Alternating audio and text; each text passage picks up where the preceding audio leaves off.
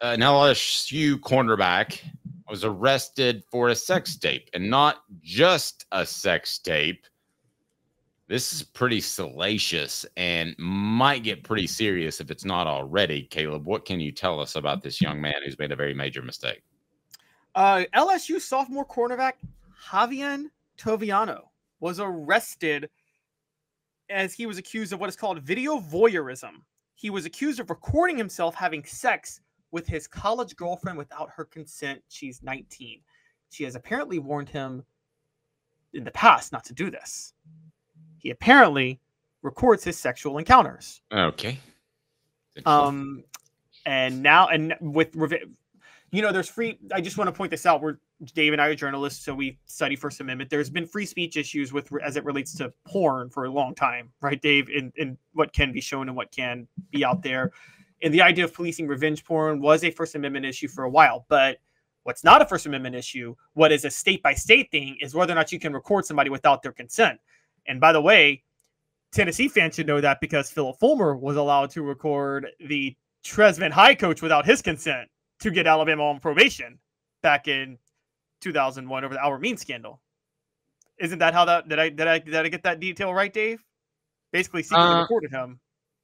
There's been some secret recordings going on, but not of the sexual nature.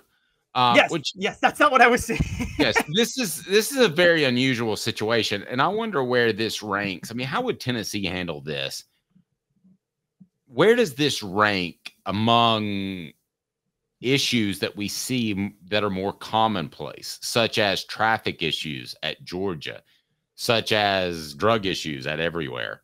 I don't know. Now that pot's legal, we don't hear about that much anymore. But obviously, I think domestic assault, like physical hurting someone, is worse.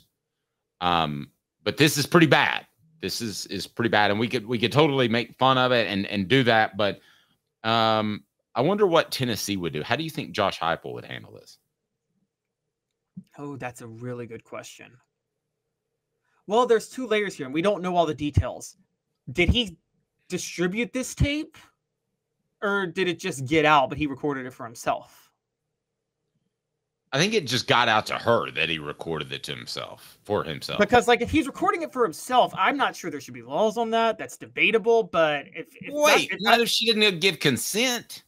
If it's for yourself, though, I don't know. I mean, it's debatable. There are some free speech issues with that, and your right to, like, what if it's your dorm? Do I not have a right to have a security camera on in my house wherever I want it to be? And do I have an obligation to tell you that if you come into my house? I mean, it's my house. Did Conspiracy Caleb just turn into Kinky Caleb? I'm just saying there are some rights issues. Now, here's the thing. Am I if I ever come to your home, am I allowed to use the restroom without being recorded? Can I sign a non-consent form? Yes. Okay. The restroom. You're right. That is a privacy issue. You're right. Okay. No recording in the restroom. Fair enough. That's okay. You're right. You got me.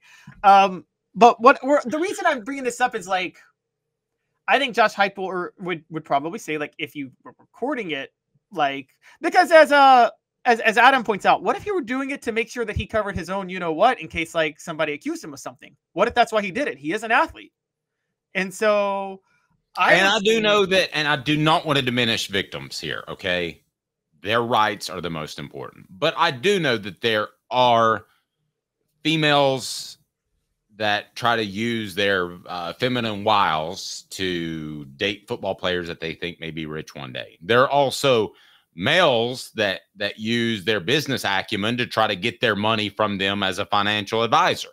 So there are people preying all over these athletes all the time. So don't think that it's outside the realm of possibility that it could be for something like that. I don't think it's likely, but I'm not ruling it out that he would say, hey, this girl's been a little shady. I'd still like to hook up with her, so I'm going to record it. Pretty shady. Yes. At the end of the day, the lesson is don't do this, obviously. But I'm saying I think Heupel it would depend on the level of what he did. If it was a recording and he was doing it and he shouldn't have been recording, I think it's a suspension. If you're distributing it to people, that's dismissal. That's kicking off the team. That's gross. If you distribute a sex tape of somebody that you recorded without their consent of being recorded, that's as low as it gets, quite honestly. And I mean, that's worse than any of Georgia's minor traffic violations. Not the major one, not the one that got somebody killed, but the whole doing donuts on the road that Georgia players keep getting arrested for. I'm sorry, like secretly recording a sex tape and leaking it to other people is worse, significantly worse. I agree with that. I want to talk some football recruiting here in just a moment, but to close this, I look at Nilo Sylvan maybe a little bit before your time. Do you remember Nilo Sylvan, Caleb? I do not. Actually. Super speedy receiver. Think of a poor man's Peerless Price.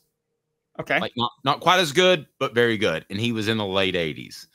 And it was reported that he was accused of rape, and it did, as Meade said, ruin his career. Now, I don't remember, Meade, and you may correct me on this, ever getting to the bottom of that. No pun intended. But if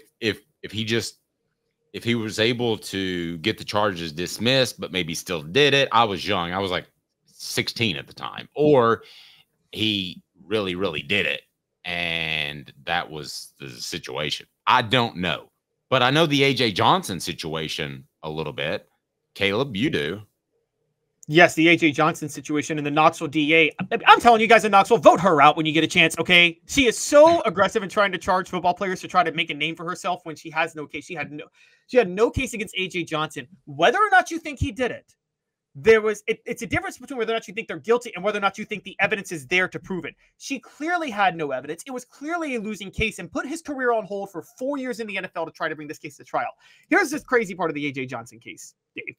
For those who don't know, in court, guilty verdicts are rendered a lot more quickly than innocent verdicts. I think you know that, right, Dave? Yes. So, except for OJ, that one was quick. A.J. Johnson was found innocent. He was found innocent, or he was found not guilty more quickly than even OJ was. He was found not guilty. Now, let's think about the backdrop of this for a minute. For those who let's think about history of America. A.J. Johnson, a black guy in the South, was found not guilty by an all-white jury after being accused of sexual assault of a white woman within 20 minutes. Guys, do you know how that's how obvious there was no evidence against him? That's how obvious the lack of evidence against him was. And I'm just saying, he had his football career on hold for 4 years over that.